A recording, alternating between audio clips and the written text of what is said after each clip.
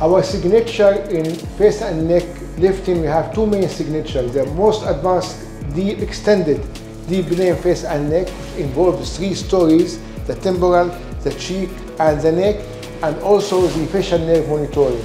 So we start with the deep plane.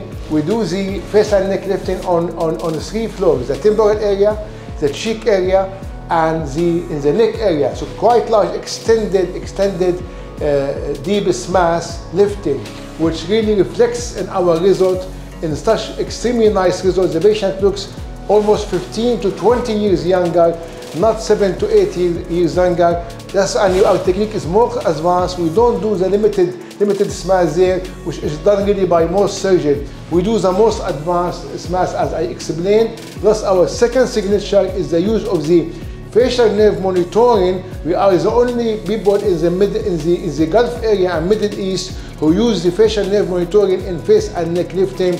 This really gives a very high safety to the patient and reduce the possibility of the weakness in the face and the cheek and temporal area after surgery to almost zero.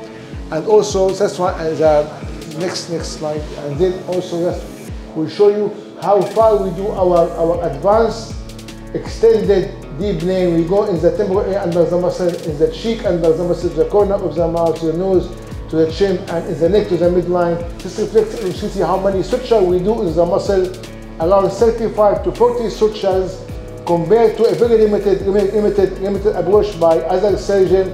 Our approach quite extended, as you see, and this really reflects with our result, as you have seen in the video, how much the patient really, looks much more younger, much more fresher, and they look really the best for their age. Thank you for watching.